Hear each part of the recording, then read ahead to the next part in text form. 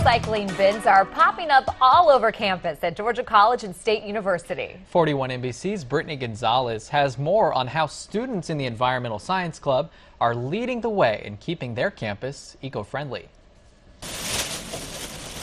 The more that goes into these, the happier these students get. I hope that it will replace trash cans. Daniel and Michael and about 40 other students have made it their mission to recycle everything they can. There could definitely be a greater awareness of it because every single day, not a day passes where I see at least one person putting a can or a bottle into a trash bin. It doesn't take that much extra effort, and I think we all just maybe should try to work together a little on what we have here on our planet. And students and faculty at GCSU are noticing. The bins are filling up weekly now. At first, people were having a hard time finding them. These bins have nearly doubled in a year. We have 50 bins in almost every building on campus now. Through this recycling program, about 16,000 pounds of recyclable items have stayed out of landfills.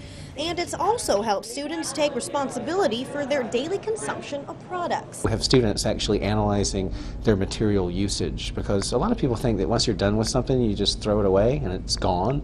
But really, it has to go someplace. Keeping it out of the landfill has the potential to save the school big bucks. We spend over $150,000 a year on waste removal here. And so if we can cut back on that, that'll create more positions, more jobs, more opportunities for students, and maybe lower the cost of tuition. In Milledgeville, Brittany Gonzalez, 41 NBC News. The Environmental Science Club's goal is to cut the college's amount of trash in half.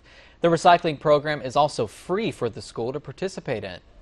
If you have an idea for going green, saving green, we want to hear about it. Whether it's at home or at work or just an idea, let us know. Send us an email to goinggreen@41nbc.com.